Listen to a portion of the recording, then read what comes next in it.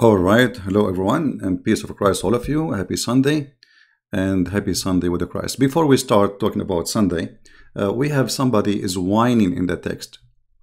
His name is Mr. What? Let me see. Mr. Tormary. Mr. Tormary is asking. The Muslim, they made a video, says this quotation does not exist in my book, and we got them busted and we made the video about it. But still this guy is complaining. He said, why you are quoting Fath-Ul-Bari from different book? I mean, this is very stupid of you to say. You have, I like it when a Muslim, he played dumb. When I quote a book and the book is quoting a book, that's mean I quoted two books proving my point. Secondly, who are you to tell me what I took to quote from? Are you stupid or what? Both of them, they are Muslim scholars, and both of them, they are explaining the ability, the sexual ability of your prophet. So you are very fool to say why you are quoting from there. And look what happened. The foolish Abdul, because they hate me very much. So they start reading this, and they said, okay, we go to page number 282. We don't find this quotation. Because they are dummy and stupid. If they go a little bit in the line, they will see I'm quoting different name, different book. Here we go. This is the name of the book in front of you. This is what happened to you when you are a stupid following a stupid. I mean, how in the world those people, they quoted, they read my quotation, but they could not read the name of the book. And then they made a challenge. I challenge CP and his followers to show me this quotation.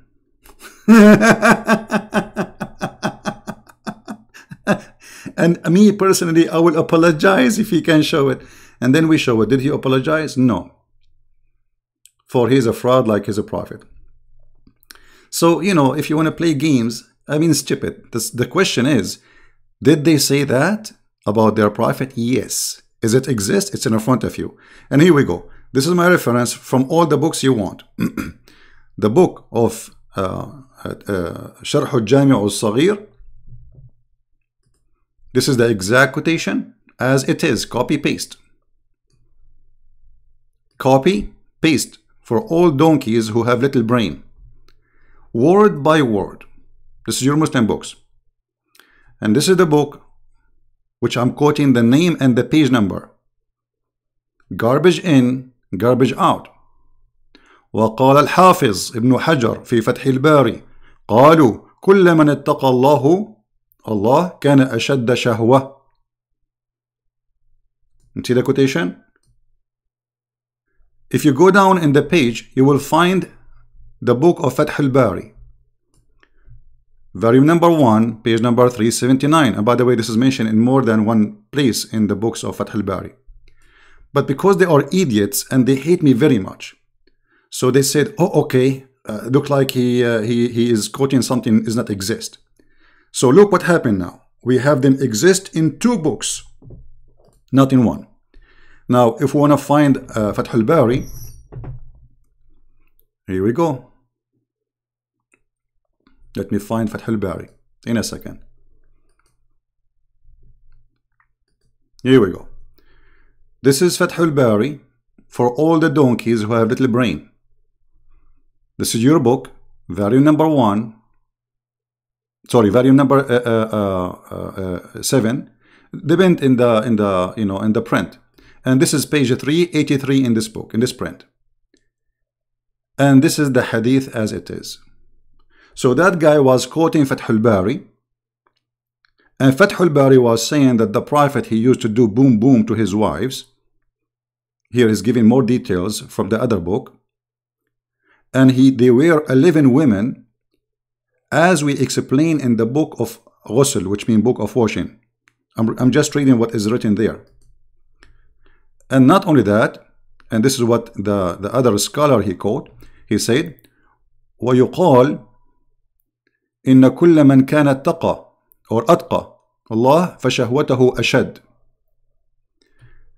And it's been said that everyone who is more like he fear Allah or he obey Allah, his sexual desire will be way more than the one, and he continues, says, because the one who don't fear Allah, he just can watch, he cannot do it. You see it? So, you know, when you are a fool and you're trying to find something against me, look what you did. You expose your cult. You showed everybody how you Muslims are proud about the private part of your prophet. And the quotation is there, the page number is there from both books. So what you prove by this to us? You prove that you are a scam and you are a fraud. And you are willing to say anything just to prove me wrong. Anything.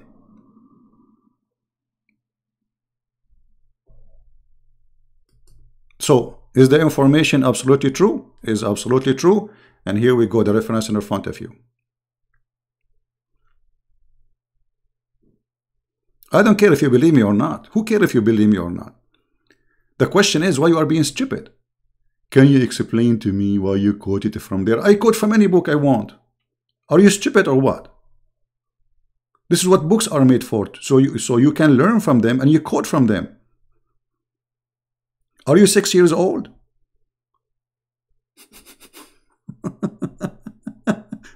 Don't get married, man. I mean, people are really silly. Yes, are you stupid or what?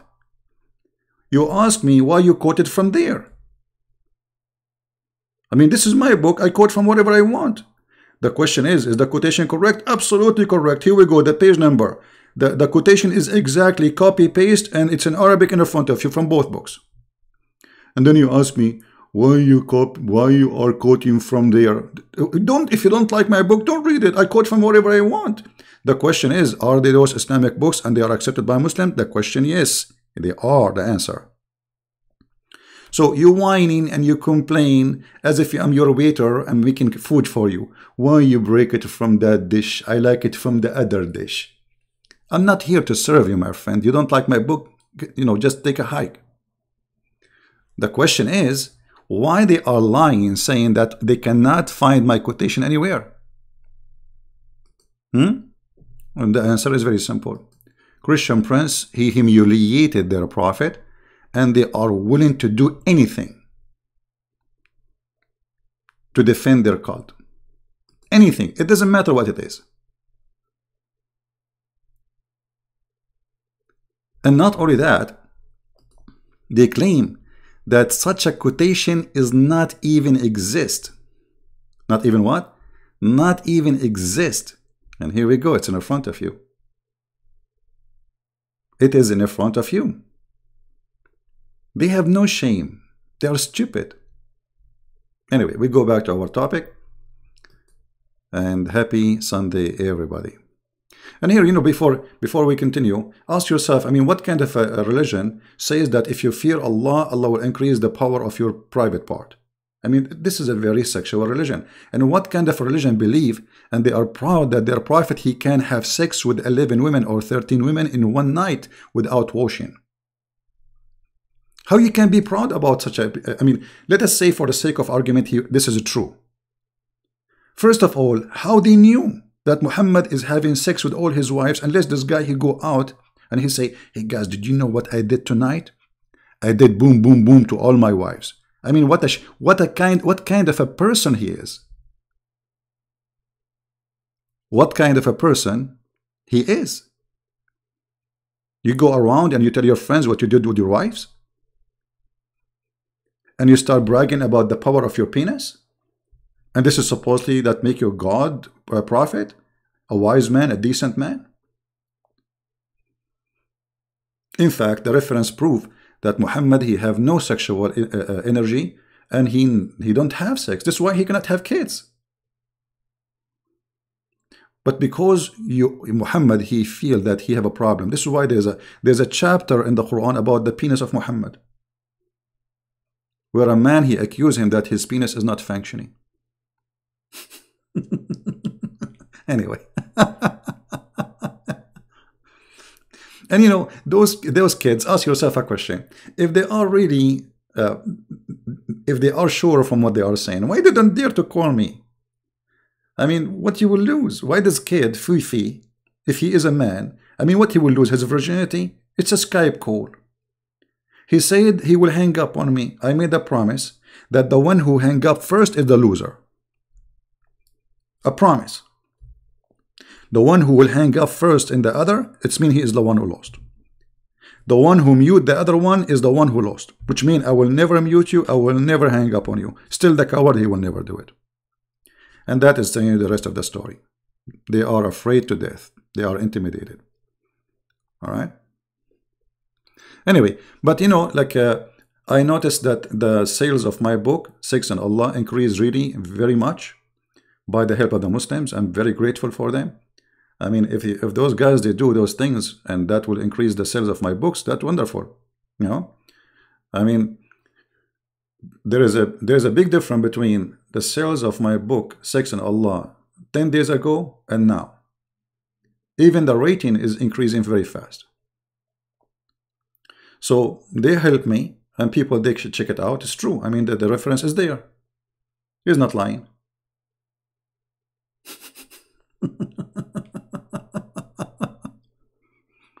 Anyway, forget about them. And you know, we made a video for those who like to watch it, explaining those things, and it's a very you know, like a drama stuff. Let us go back to our weekend. We are happy Christians. They are sad people. We are people who follow Christ, the living God, and they are following a person. They are proud about his penis. The penis prophet. What is good about Muhammad? His penis. Anything else? His wisdom. You know, a person who have wisdom. Oh, hold on. You know, even when we talk about wisdom, you see, I don't want to go there. But imagine what Muhammad said to the Muslims about his wisdom. Muhammad, he claimed that there is 2 angels, they came to him and they cut his chest all the way down to his testicles, and they enforce a dish of wisdom and a dish of faith in his belly. I mean, the story alone is proving to us that Muhammad is a stupid fool. Who in the world want to believe that there is angels, their job is to enforce wisdom and install this stuffed Muhammad inside like he's a teddy bear. You know, teddy bear? They stuff him. They stuffed him. This is I'm just quoting what the Muslims they say. Do you want to show you the hadith? Hold on. I mean, if this is a prophet, who is the donkey? If this is a prophet, what the word donkey mean? If this is Muhammad saying the story after they did the surgery for him, which means after they put the wisdom, the story alone is proof that Muhammad is a fraud. And this is after the surgery. So how fool was Muhammad before the surgery? Let me show you the hadith. Give me a second.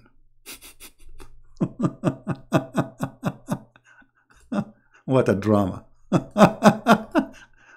Man, I mean, it's really crazy. Really crazy cult.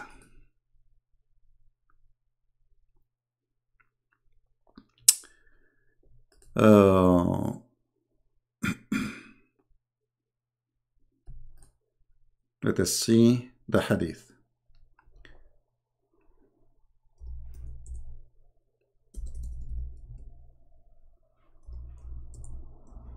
You see, guys, you forced me to change my topic now.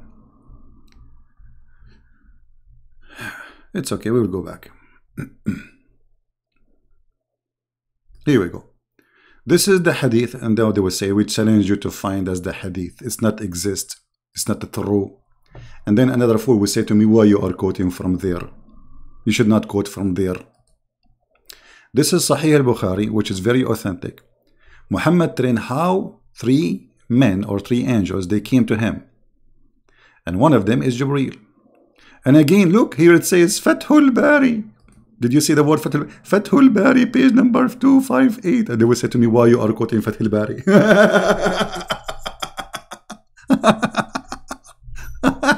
All right. Anyway, so look, they took him and they opened his chest and they wash his chest with the water from Zamzam. Jibreel, brother, he took a charge on him. Dr. Jibreel. Dr. who? Dr. Jibreel.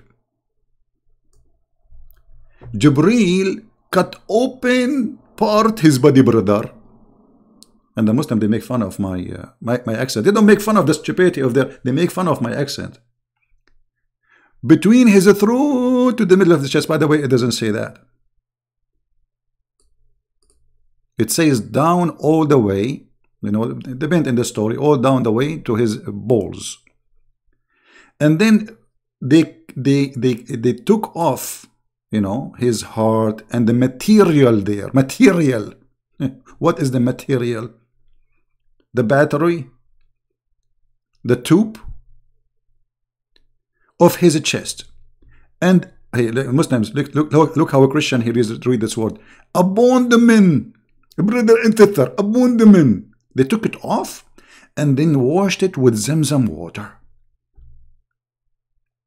And then, to make the story shorter, because it's funny and stupid, they cleanse his inside his body, and then a golden tray containing a golden bowl full of belief and wisdom.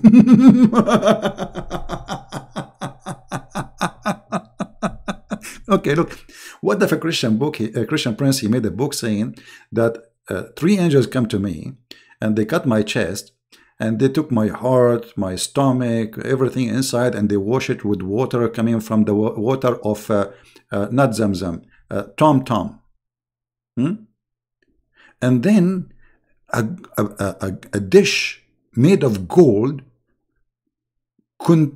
There's a dish tray, and look, there's the dish will not become by itself. There's a tray. I mean, His Majesty Muhammad. So a golden tray containing a golden bowl full of belief and wisdom. Okay, hold on. Have you ever heard any cult in the world teach that belief and wisdom, they come in dishes? So the Muslims, they are upset from my quotation, and we get them busted, but they are not upset from the stupidity of their prophet, who is saying that they brought for him a dish of wisdom, a dish of belief. Hey, by the way, if you want to order dishes of beliefs, you can just contact me, okay? We will ship it for you right away. If you want wisdom, if you are a fool, if you are a Muhammadan and you are a fool, I have connection. I can call Allah right now. He will send you a dish of wisdom.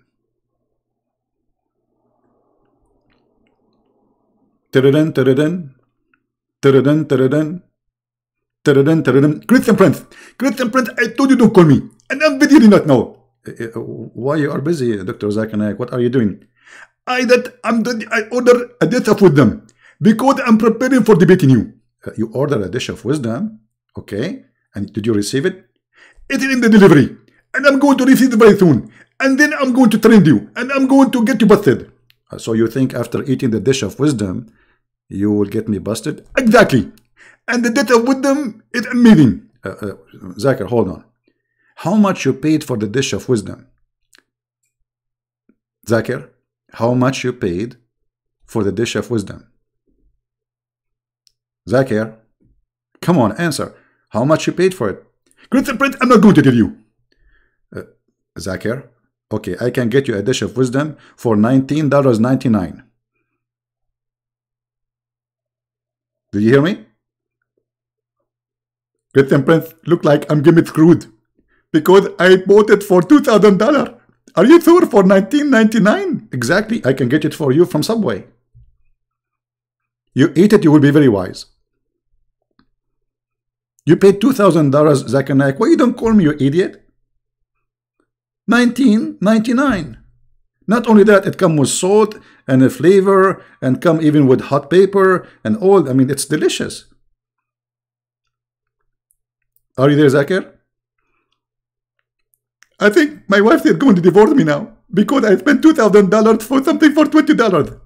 Zakir Naik, don't worry. What happened in Vegas, stay in Vegas. I'm not going to tell anyone. This is only between me and you, and the Prophet, he said you can lie to your wife, correct? Exactly. And that means you can lie to her. Don't tell her that you spent $2,000. Tell her I spent $20. Exactly. Thank you, Christian Prince. Actually, you are my helper. I used to hate you, and now you tell my marid. Okay, so Zakir Naik, I want you to eat the dish, and after that you call me, okay? Are you there? He hung up. He's so happy. I saved his marriage. So the Muslims have a problem with the Christian Prince, and they are saying Christian Prince quotation is a lie when it's true, and we showed it the reference, and we get them busted. But their prophet claiming that he got a dish contain faith and wisdom. How you can put faith in a dish? I want to know how in the world there is a a dish of faith, a dish of wisdom.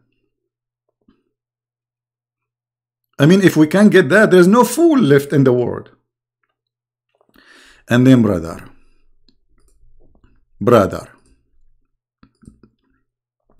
a dish of contain a tray of gold containing a gold ball full of belief and wisdom was brought, and then Jibril, he stuffed his chest with it.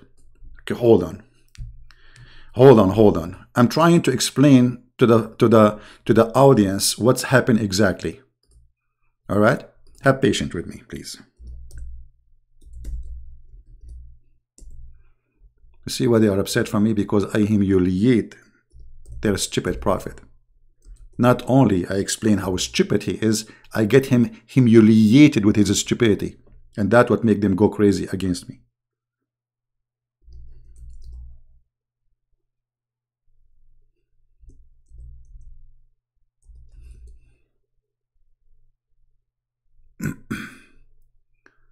Let us see.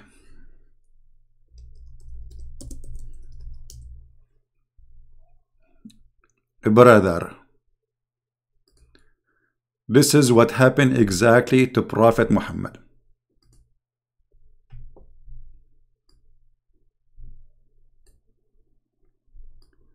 Brother, Jibril, he stuffed him.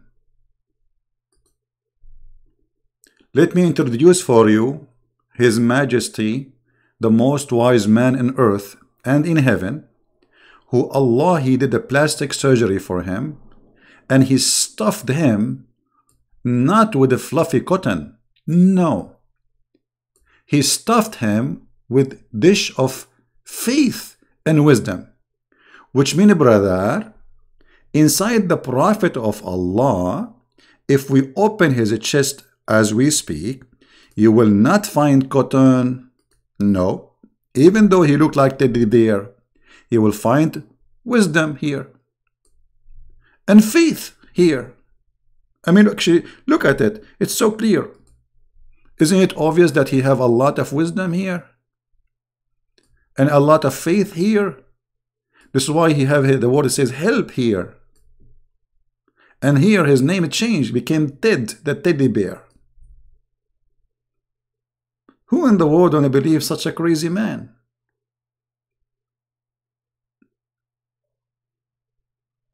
How stupid. So the Muslims have a problem with the Christian Prince. Look at Christian Prince. And they cannot find the quotation because they are a bunch of illiterate like their prophet. And then we find the quotation for them and we get them busted. Still they are not satisfied. Why? Because you are lying. You are a liar. A story of their prophet having receiving a dish of faith and dish of wisdom is not a lie. Absolutely. I mean, and look, their God Allah, He's God. He can say be and it's going to be, but He cannot make Muhammad smart. Muhammad was so stupid to the point he needed a plastic surgery. See, the first one who practiced plastic surgery is not those singers or artists or prostitutes who want to have big breast. Actually, there's a verse in the Quran says that Allah, He expand the breast of the Prophet. Yes, brother. He did.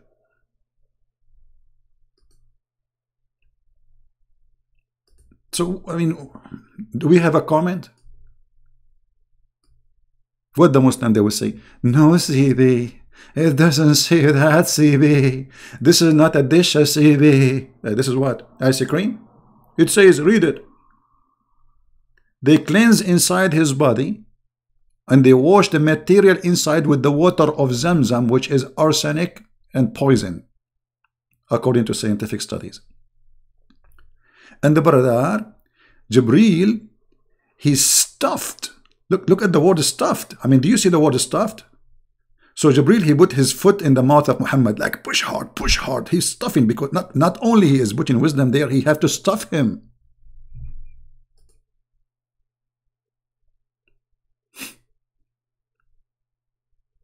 No, ZP. It doesn't say stuffed in ZP. He pushes there, CP. I mean, even the sound is fine. The way they do it, it's kind of fishy. I mean, what kind of a man he speaks such a way? In his chest, and not only his chest, throat blood vessels. Look at the technology, man. I mean, who can do this surgery? Pushing wisdom and faith inside the vessels of your blood and your vein, brother.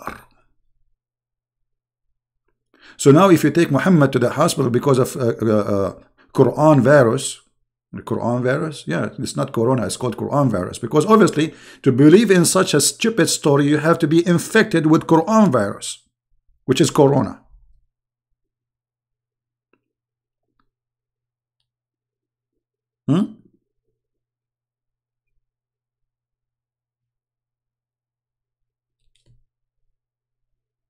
Right?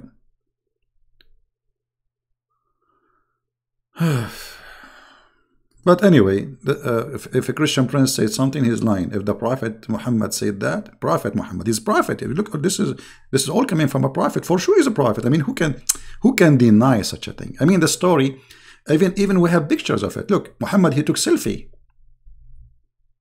This is real time, a picture. This is what happened exactly while the Prophet doing the surgery for him. This is the stomach of Muhammad, this is the abdomen, and this is his balls in the water of Zamzam. And now the chest and the belly of Muhammad is empty. And the guy is alive. I mean, you take everything from inside and the guy is alive. I mean, do you see how amazing this surgery is? He took his heart out, he took his testicles out, and Muhammad is watching what is happening.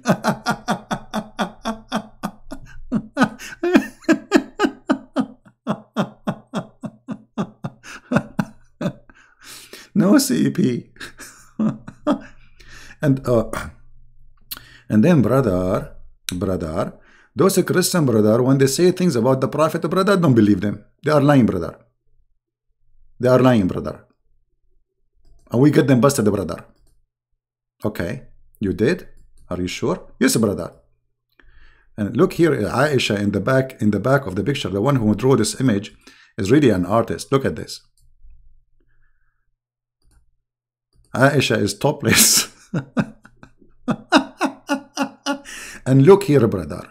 Jibreel is stuffing the chest of the Prophet with wisdom. This is a moment to remember. Every believer should remember this moment, brother. How in the world we can forget such a moment? A momentum moment. And the Prophet, look at him, he is so happy. They are inserting a lot of wisdom. Man, look at the liquid coming. Look like wisdom is liquid. I thought it's like rice. I was eating rice, you see? Like, I mean, you see how naive we are, man. I was eating rice thinking that this is wisdom. It turned, no, it's not a rice. It's a liquid. It's like a juice. Makes sense? So we are lying. Muhammad is not. And this is Muhammad telling this story after the surgery. So how fool this man is after the surgery to tell such a story, because the story alone is proving to us that this guy not only a fool, he's mentally ill. And how fool are you to believe in such a story? And can the Muslim, they say this is weak hadith, CP. This does not exist, CP. This is Sahih al-Bukhari, brother. This is Sahih al-Bukhari.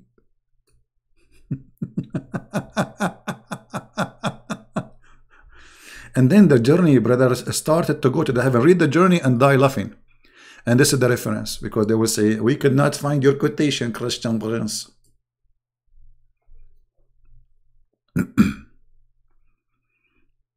Are we done? Let us go back to our Sunday. I love you all. I know that, I understand that, I make Muslims angry because, the way I present things is really not easy. But, we are saying the truth. This is...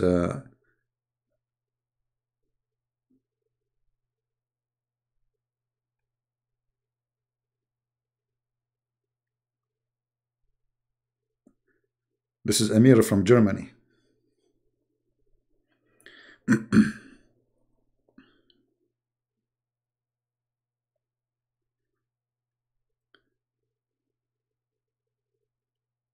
Let us see.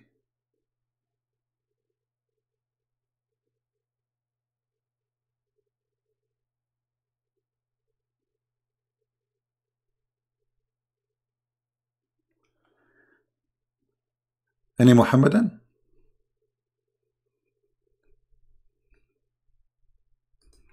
Let's see what Amir he want.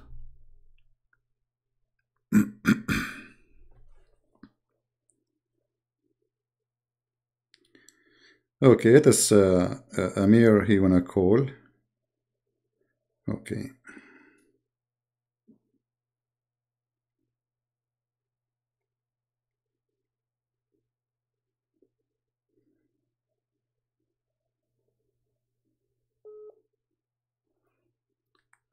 Hey, brother. Hey, Amir, how are you, my friend? We are live on air and everybody can hear you. Peace of Christ to everybody. Brother, I have a question. Here in your book, I have the English version of Allah's deception, or Deception of Allah. Yes. In your book, it's titled Muhammad Loves Money. Yeah. And it is you give the reference of Sahih al-Bukhari, book 46, Hadith 771. Right. It is reported by Jabir ibn Abdullah, there was a man who promised his slave that the slave be freed after the master's death. After the slave's master's died, the Prophet called the slave and sold him. The slave died in the same year he was sold. Yeah. And some Muslims say, no, CP, make things up. It's not mentioned that. Amir, this is what we were talking about. Anything we say, they say he is making things up. Anything, it doesn't matter. Every time they show them, they say CP is making things up. Yeah. Okay. You know what? I will make a special video, Amir. I will make a special video about this later, but not today, because right now I'm live on air and we are just enjoying our Sunday. I will make it and send it to you, so you can play it for them and let them get busted. Yeah, okay, but brother, he says there is no in this hadith that the master died. It is CP added this sentence. No problem. We will see if this is true or not. I mean, they can say whatever they want. They are welcome to say as they wish. But we always approve. True, CP. Yeah, it's not a true. It is not true, CP. It doesn't say that. CP. By the way, if you are from Germany, I'm dying. I know. If you are from Germany, don't forget to subscribe to Amir. He have a big. How many subscribers you have right now on YouTube? 66,000. Okay, in Facebook. In Facebook, I have 10,000. Okay, all right, yeah. So if YouTube 66 and Facebook 10,000. Yeah, if you are from Germany, subscribe to Amir. Amir is an ex-Muslim. He was a Muslim. He's from Iran originally, and he and his family, his brother, they preach the gospel and they work hard. Especially, I met his brother. He is a wonderful person too. And they go on the street in Germany and they give a brochure and teach the gospel with many good Christians there. And I met them in person. I visited Amir in his house, in his place. I hope. Yeah, perfectly. I hope soon we will be able to do it again. Yeah, I wish it, brother. Yeah. Well, maybe this coming summer, maybe if I can go to Europe, I will be happy to visit you. Yeah, perfectly. You're welcome, brother. All right, my friend. Thank you very much for calling. Okay, brother. Yes. Okay. Take care. Bye-bye.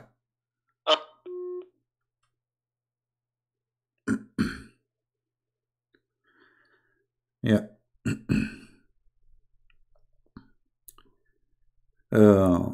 You see, it doesn't matter what you say. He's lying. Because they go in denial. Because the truth is, it hurt. The truth hurt, my friend. So the only way is to say he's lying. The Christian prince is lying. If we ask them, did Muhammad lie when he said about the plastic surgery? No, for sure not. What kind of God he do plastic surgery?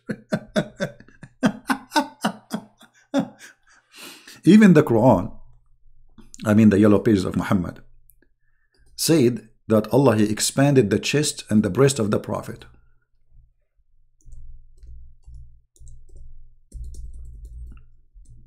No, CP, it doesn't say that.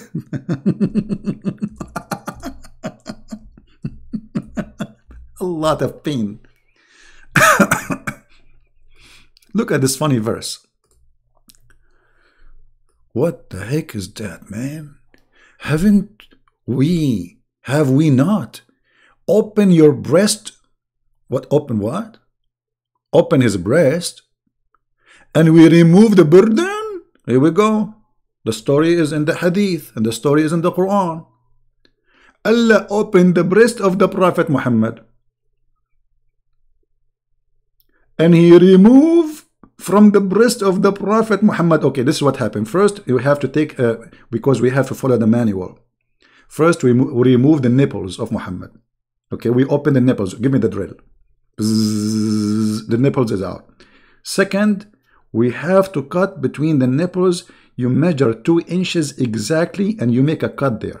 Bzzz. Okay, now we have to use a special material. It's called a screw removal. Brother, Prophet, he has screws inside him. Yes, he's been screwed by Christian prince many times. You forgot. We have to remove all the screws. I mean, how in the world those people believe in this garbage? No, CP. It doesn't say that, CP. And look, the burden of Muhammad is breaking his back. Why? What he's carrying, man? What the burden is carrying is breaking his back? Oh boy. Anyway. How many times I have to say this? Go back to our happy Sunday.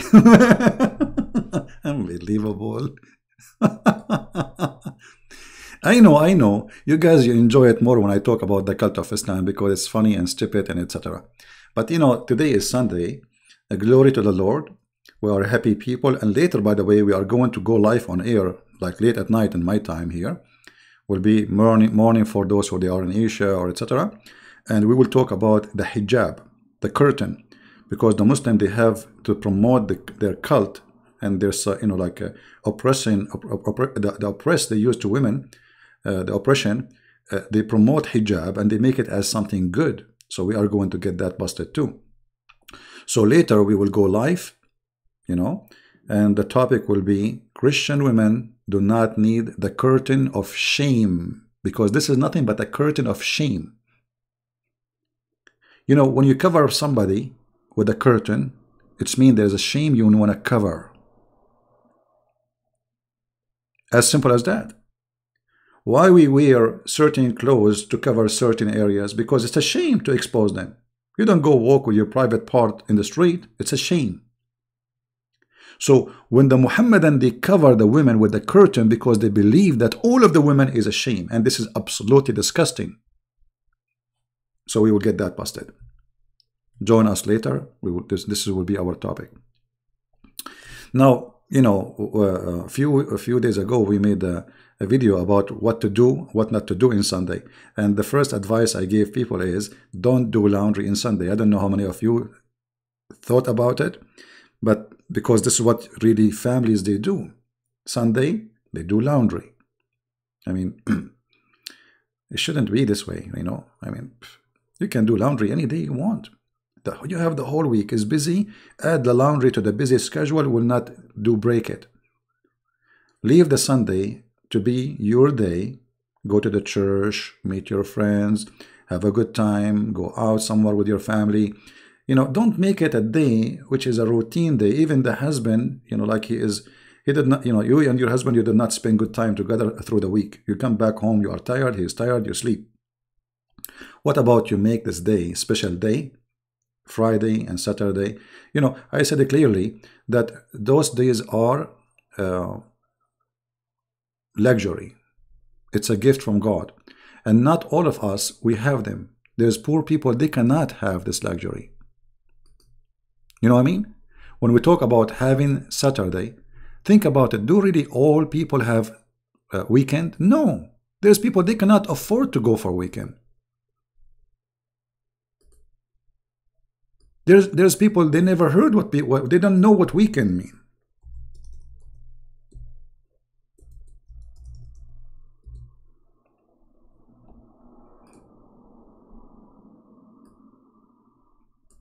Imagine I say to this person, what do you do for a weekend?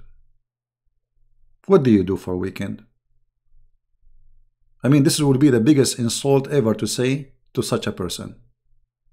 What do you do in the weekend? So what I'm trying to say, that we are blessed. If you have a weekend, that's mean you have a life of luxury.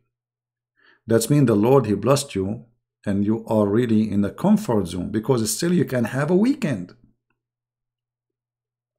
There's people, they have nothing.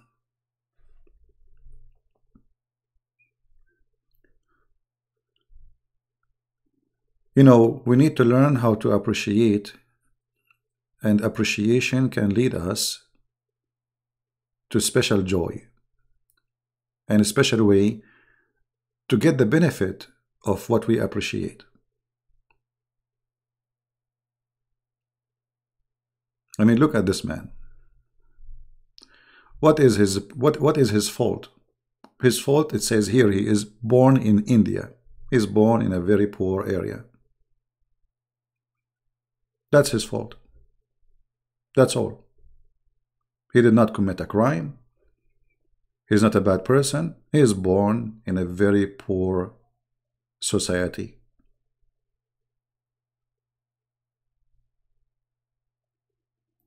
Look at his face. It's very important that we look from time to time and examine what we have. You know, some people, they say to you, if you want to be happy, don't compare. Actually, I say the opposite. Compare. You should compare. Because there's two kinds of compare. There's negative and there's positive.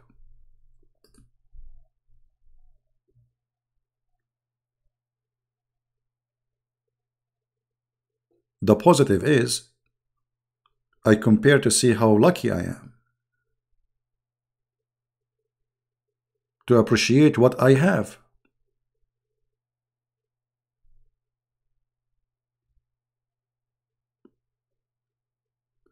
So in this Sunday and every Sunday, we should pray to the Lord that whatever He gave us, it's amazing. For if you think what you have is little, there's people that dream to have what you have. There's people that dream to have what you have. If you have legs, you can walk on them. Trust me, there's people that did not walk in their legs for many, many years. Maybe they are born without the ability to walk. If you have eyes to see, there's people, they are born blind.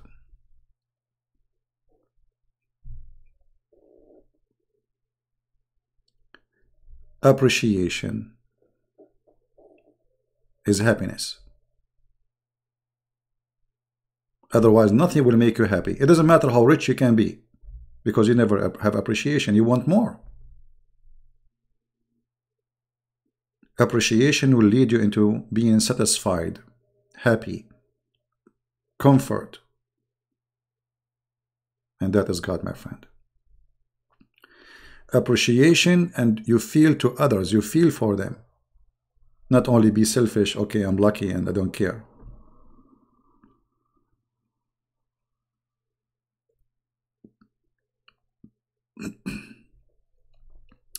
So I'm not going to take too much of your time.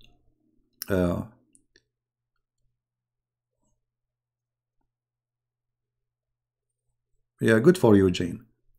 You know, every day, by the way, can be Sabbath and can be Sunday. You know, people, they have wrong understanding of the word Sabbath. As an example, they think that Sabbath is Saturday. No, Sabbath is any day you designate to the Lord. And when you designate that day to the Lord, you are designated to yourself, because this is your comfort zone. It's not the Lord who really he received the comfort, it's you. That's why the Messiah, he said, Sabbath was made for the man, not the man was made for Sabbath. So remember that always, that Sabbath is made for you. You are not made for the Sabbath. Everything around us, God, he created for us. And when he advised us that Sabbath is a good thing to practice, because you need it, not him, he needed. Be happy with your family, appreciate what you have. And at the same time, it's good that every weekend, you know, we examine what we did in the past week. How many people we hurt? Starting from our family, our friends. How many people I helped? How good I was, how bad I was. Don't just live and let go. You know, some people, they say, let go, it's a good thing. Well, let go, it can cause a disaster. Because we need to fix before we let go. Maybe we did something bad. Let go, and it's bad, still bad. So life can be beautiful if you learn the art of living. And the art of living is to be happy as a Christ he wanted you to be. You see, the first happiness brought to us as a Christians, that we've been taught that we are the children of God. We are what? Children of God. I mean, how amazing that statement is. Child of God. Not a slave. You know, okay, you are a slave of God. I mean, if he want to force you to be a slave, he can force you. No. He wanted you to be a child of God, because that is happiness. I am the present of the King of Kings, and I am his child, not his slave. My God do not need slaves. And that is the key difference between what we believe in and the Satan they worship, the black stone corona God. This is why we Christians, when somebody have a disaster, we pray for them, we feel for them. This is why those who follow Corona or Quran, they pray for the death, and they enjoy and they rejoice the death of others. Just 2 days ago, we showed you how they are making videos praising Allah for revenge of Allah from the Chinese. And they are claiming that Allah is the one who sent Corona. And by the way, Corona first time was discovered, it was in Saudi Arabia.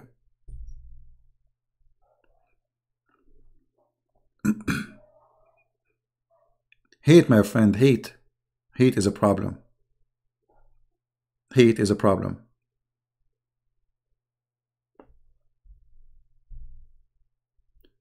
Don't post Patreon in the chat, please. Don't post it here.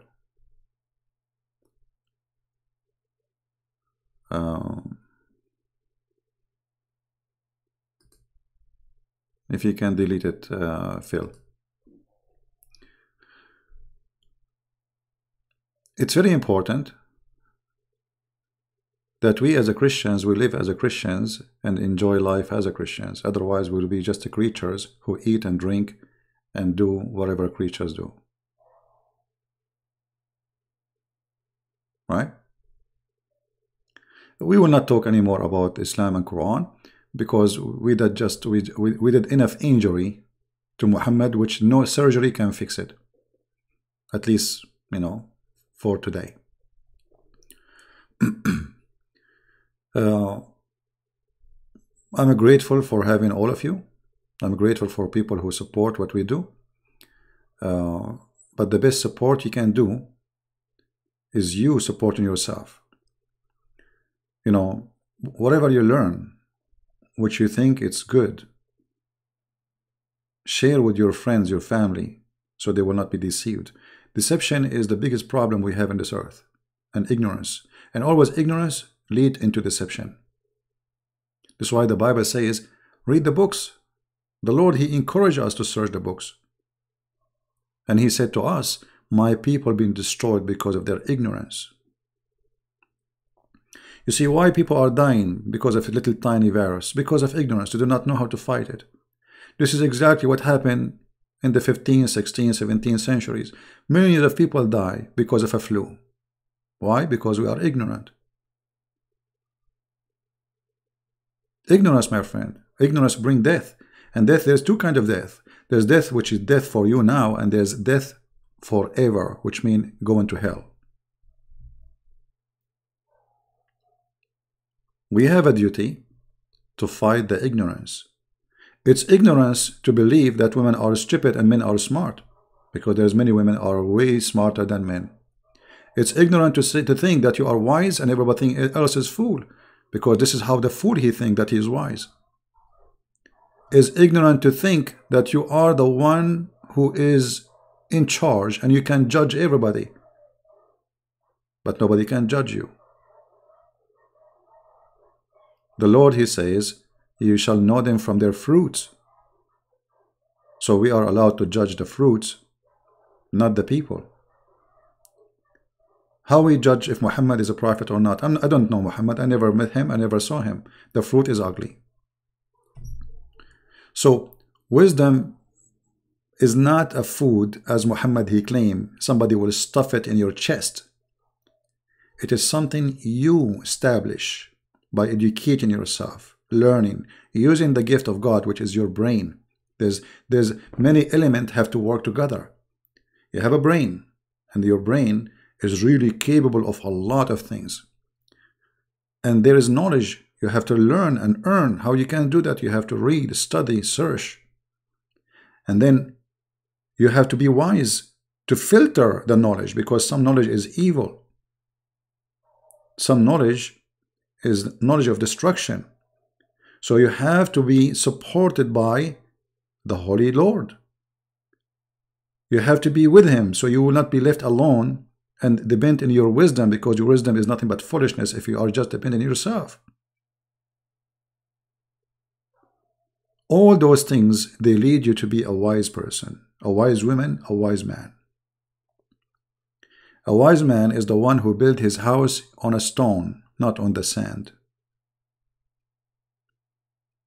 That sentence alone can teach you a lot. This is not about a physical stone. The real stone is a confidence, faith, knowledge, and intelligence. All will lead you to believe in the true God, and then nothing can destroy you. Even if they kill you as a human being. They can kill you as a human being, but they cannot destroy you. The Lord, He said clearly that they can kill your body. And what is the benefit if somebody win the whole world and he lost his soul?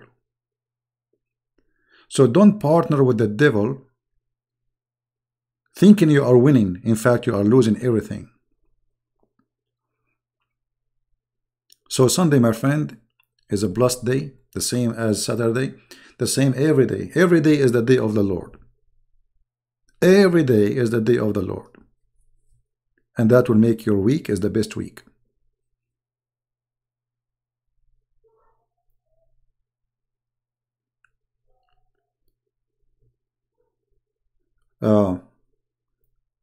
I did not I just decided to go live on air because I said to myself, well, there's many people, they are maybe waiting now and they will wait for 10 hours to go again live on air. So I just wanted to share like a few words with you. And look, the few words became like an hour or something. I'm worried about your security. My friend, don't worry about my security. Myself, I don't show my face, not because I'm worried about my security, but because I'm a very private person. Number two, the Lord, He said, you give with the right hand, you don't tell the left hand. So now, people say, thank you, Christian Prince. Who's a Christian Prince? There's no such a person. Nobody know who I am. This is a blessing for me. I receive no glory. I receive nothing from people who, you know, like even if somebody, when I say thank you, he is not even, he don't know me. This is a real blessing for me. I'm not looking for me being famous and etc. It's a nickname. Even my books have a nickname. So one day Christian Prince, he will die. None of you will know who is this Christian Prince. Oh, what you know, his nickname is a Christian Prince. And that's for me is really good. And don't worry about my security.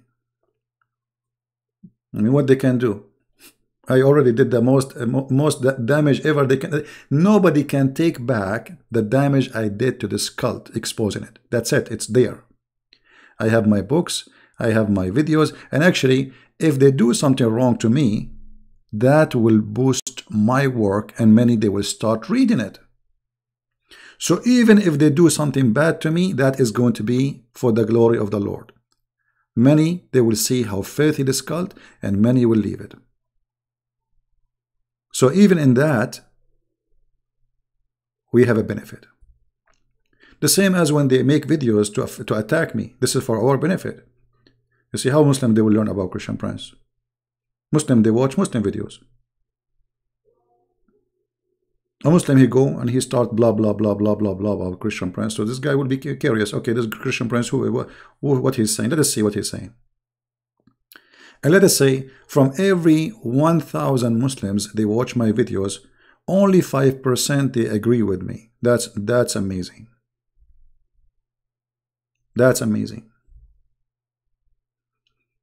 I have tens of thousands of Muslims left Islam already. Nobody can count them. Not me, only the Lord he can. Because we have many who left Islam live on air. There's many who left Islam talking to me in private. And there's many I never spoke to them because they watch my videos or read my books and they leave Islam. Just ask yourself, how many Muslims after seeing this story here in this book, which is very Islamic books, about Muhammad receiving dish of wisdom and dish of faith, how many Muslims they will laugh at this and they will leave Islam? Muslims are human like us. And many of them, they will not go in the stage of denial. They will say, this is stupid. This cannot be from God. I mean, how in the world this guy, he can be a prophet? He's telling us the story alone is a proof that he is a fraud. God, he sent a dish of wisdom, a dish of faith.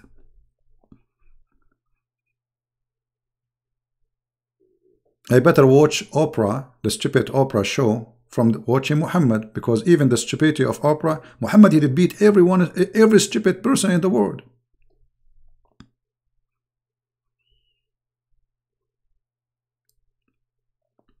And actually, if you read the rest of the story, you will die laughing. Look, Jibreel, he arrived at the door of heaven.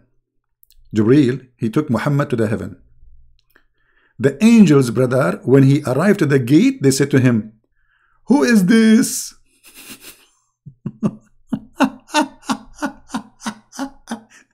The angels asking Jibreel from behind the door, who is this? Jibreel, he answered, I'm Jibreel.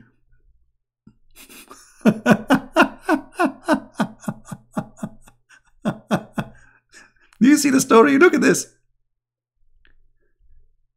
Each time Jibreel, he arrived to a door of heaven, the security guard, they ask him, who is this? Read. And then it says, after he insert the wisdom in his throat and in his blood vessels, and then he closes his chest, then he ascended with him to the heaven. And the word, and he knocked at the door. Knock at the door what? The door of the heaven, brother. The deliverers of the heaven ask, who is it? Like, what the heck? Go to Amazon, buy a security camera, you can see. Jibreel is unknown. Those are angels, by the way. They are guarding the door of the heaven, and they do not know who is it. He said, Jibreel. Okay, well, what Jibreel? How they? So if you say Jibreel, anyone say Jibreel, they open the door for him. So if I go there, I say Jibreel, they open the door for me. They said, who is accompanying you? Huh? They don't know Muhammad, brother. He said Muhammad. They said, has he been called? The security guards, they don't have any update from the White House. I mean, have you ever heard of a stupid story like this? Okay, have he been called? Those are in the gate. What their job? Okay, the guy, he said yes. How you know that this is true? Maybe it's a coup against the president. Has he been called? He said yes. He said he is welcome. And this is the case each time they arrive to the gate. There are 7 gates. And then Prophet, he saw Adam there. I thought Adam is dead. He is not in heaven. He saw Musa, he saw Adam, he saw everybody.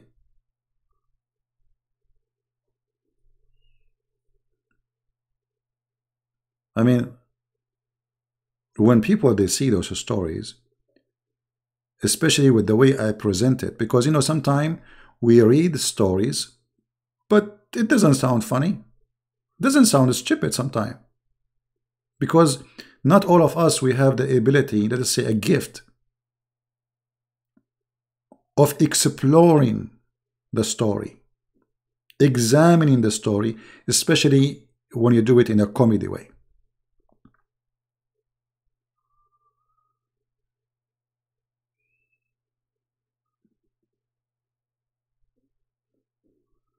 And this is why they hate me very much.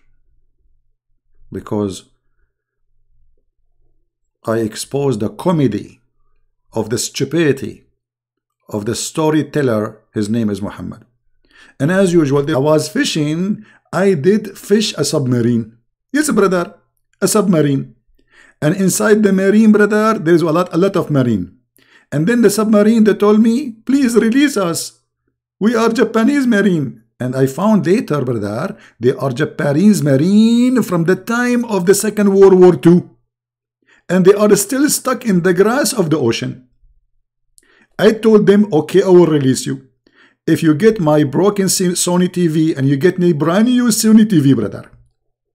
The Japanese, brother, they said to me, okay, we will have a deal. We are going to stuff you with Sony TV. Then, brother, they open my TV chest and they stuff my Sony TV with a lot of Sony product. Here we go. We have a story.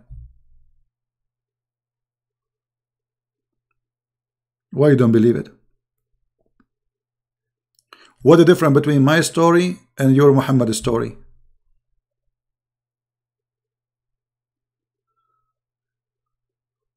Stupidity is amazing.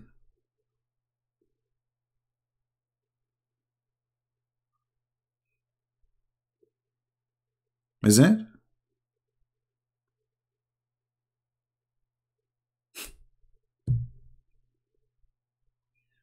Stupidity can be amazing.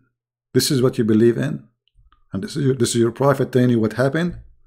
And like if you read the story, I mean, I don't know, I mean the details are really amazing. Look, Muhammad, he been taught by Allah, but Allah never spoke to him. But Allah told Muhammad. How? We do not know how he told him. Maybe he sent me text. He sent him text in WhatsApp. What's up? What's up? Allah, he told him, you have to pray 50 prayer. How many? 50 prayer, brother. 50.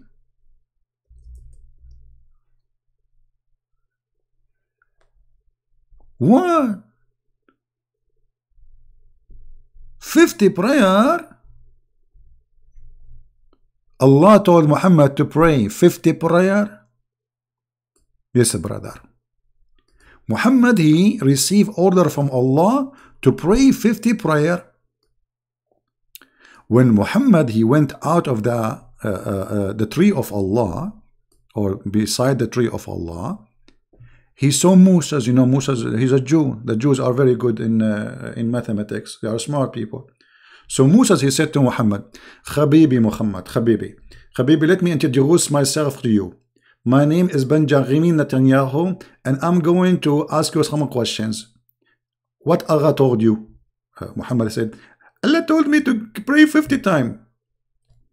The Jewish guy, Moshe, he said, Habibi, are you stupid, Habibi? Habibi, how you can pray 50 times prayer, Habibi? Habibi, how many times you go to the bathroom, Habibi? Muhammad, he started shaking his head, and the lights start falling down. Yeah, he's right. I mean, how we can pray 50 prayer, man? 50 prayer? Like, what is that? 50 prayer, each one of them will take half hour to prepare for ablution, blah, blah, blah, 50 prayer? So Moses, he said to Muhammad, Habibi Muhammad, turn your back, Habibi. I will spank you on your bum and go back to Al Habibi and ask him for discount, Habibi. If Allah didn't give you a discount, Habibi, come to me. I'm a Jew. I can give you better discount and I can give you a good loan. Muhammad, he went back to Allah. And Allah, there's negotiation. You see, in this hadith here, it doesn't say how many times. But each time, Muhammad, he go to Allah. Allah make it 45, 40, 35, 30, blah, blah, blah, blah, blah, blah. I mean, have you ever heard of a bazaar like this? A prophet having a bazaar with his God. How many times we should pray? And then because of the Jews, you Muslims, you should appreciate the Jews. Because of the Jews, you are praying now 55 times only. Otherwise, you have to pray 50. And here, this question here, how stupid Allah is. Don't Allah, He knew that 50 is impossible? How come a Jew, his name is Moshe, is smarter than Allah and His Prophet? Because neither of them notice that this is stupid. You know what I mean?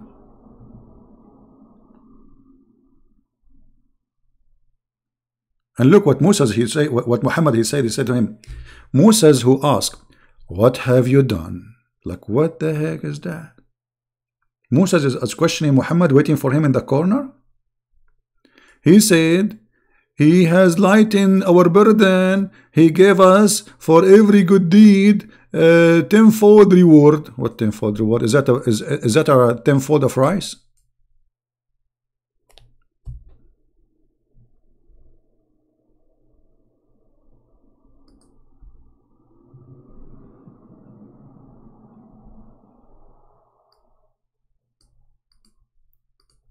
If you search for the different hadith,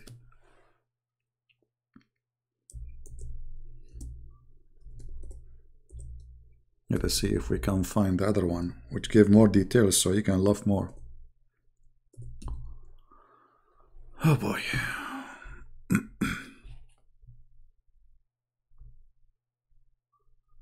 Read with me. This is another story. The Prophet is talking. The Messenger of Allah said, Allah Almighty and Sublime, He enjoyed 50 prayer upon my nation, nation. And I came back with that until I passed by Moses.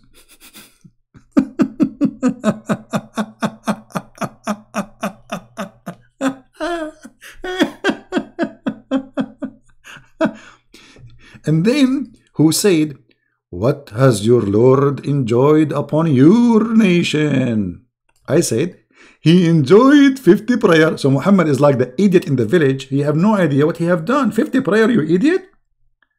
On them, Moses said, go back to your Lord, the mighty and supreme, for your nation will not be able to do that. Oh, here we go. The Jew, he did the calculation. Are you stupid? You and your God are a bunch of idiots. You cannot do that. Do you see it? Muslim, do you see that? How do Allah knew that this is impossible? How come Muhammad the fool, he did not notice? Why a Jew is the one who is correcting you, correcting your prophet, correcting your God, and fixing your prayer order? If we call Zakir Naik, he will explain it in his own way. Taradam, taradam, taradam, taradam. Christian Prince, don't call me. Just read. I have just a question. I'm listening to you. I know exactly what you are going to say. You are going to ask about the prophet penis. No, this is not about penis. I heard you. You are saying that the Prophet Peanut used to go soft. The truth, this is not true. He was soft only for a few years, and after that he ate a dish, it's called al-kufayt, and then he became boom boom. Zakir Naik, this is not my topic. You are quoting different thing now. This is not what we are talking about. Trust me. I don't trust you because you are a Christian friend. Okay, don't trust me. But I have the question I am asking for is different from the question you are answering. Okay, I'm listening. Actually, I'm not listening because Allah, He forbid me from listening to you. Okay, don't listen to me. Open your mouth. I can't open my mouth because the Prophet said if I open my mouth, the zini who will jump inside and he will do poo-poo. He will do what? Poo-poo? And he will laugh at me. Okay. Okay, close your mouth. Why Moses is the one who corrected your God and your prophet prayer? Don't Allah knew that 50 prayer is impossible? Allah knew everything. But the problem is it's the dudes. And the dudes are very good in mathematics. As an example, Einstein was a dude. Most of scientists, they are dudes. And they are very good in mathematics. So Allah, He always used the Jews to correct him. Allah, He used the Jews to correct him. Do you have any proof of that? I can prove it for you. Open Sunan al-Nisa'i, Hadith number 449. Oh, thank you. Well, this is exactly the Hadith I'm reading. How you know, man? I told you, I'm 60 and I know it. You mean you are a genius and you know it? Exactly. This is God? If this is God, what is stupidity?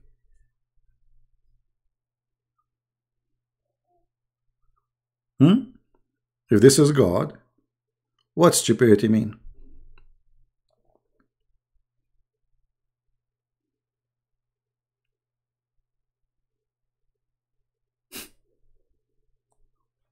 And Musa, he sent Muhammad, and Muhammad, he go back to Allah, and Allah, He enjoyed him with less number and less number and less number. So from 50 to 5. I mean, do you see the mistake? It's only 1 0. From 50 prayer to 5. All of this because of a Jew.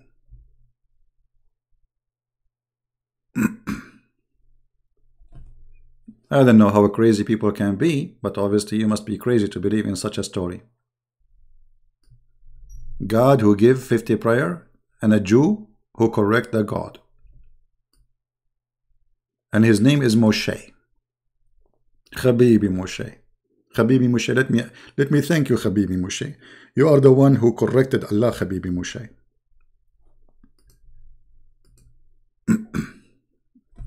Anyway, I'm not going to hold you longer. I hope you guys have a good time here. Don't forget to download my videos and share them. And again, we are,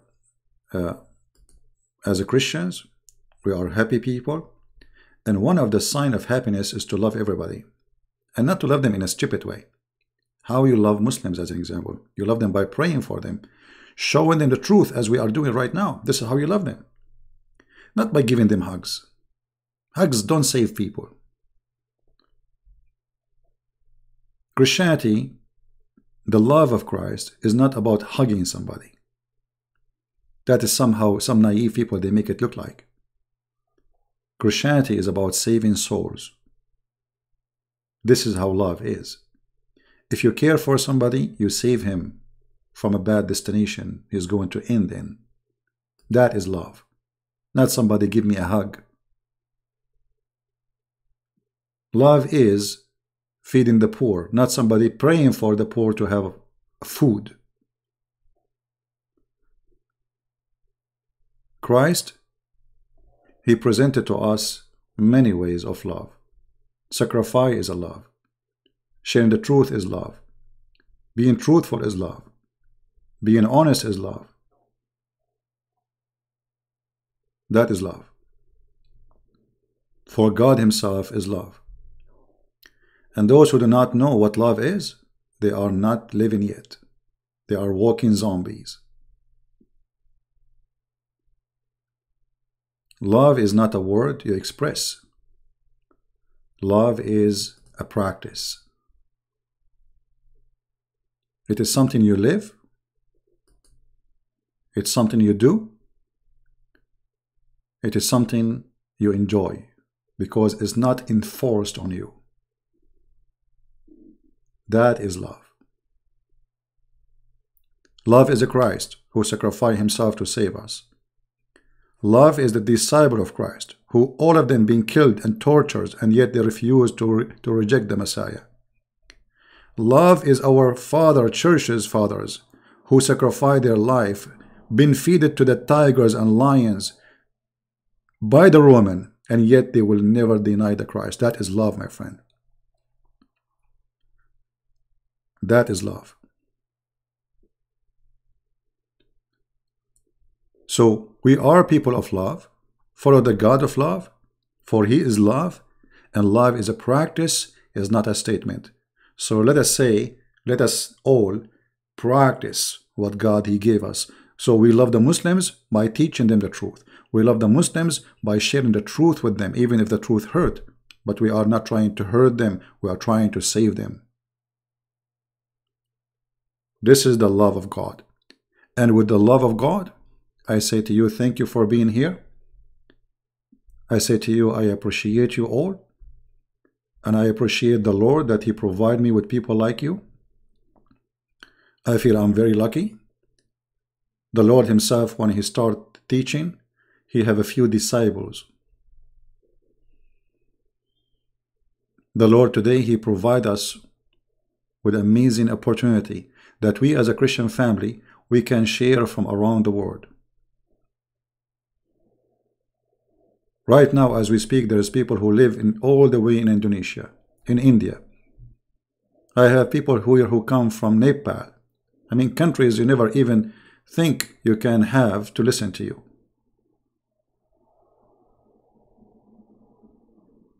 So we are blessed, and the blessing of the Lord enter every house and every heart. He said, knock at my door, and I will open for you. So let us today knock at the door of the Lord and say, Lord, I want your help. I want your love. I want your truth. I want you to be with me in my Sunday, in my Monday, in my Tuesday, in every day in my life.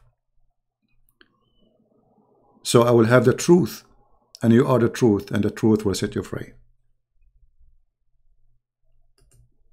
The only thing can set you free is the truth. Nothing else. Thank you for being here. May the Lord bless you, and I hope to see you soon again. Christ is Lord, and anything else is going to perish except his name and those who follow him. Amen to that. Thank you.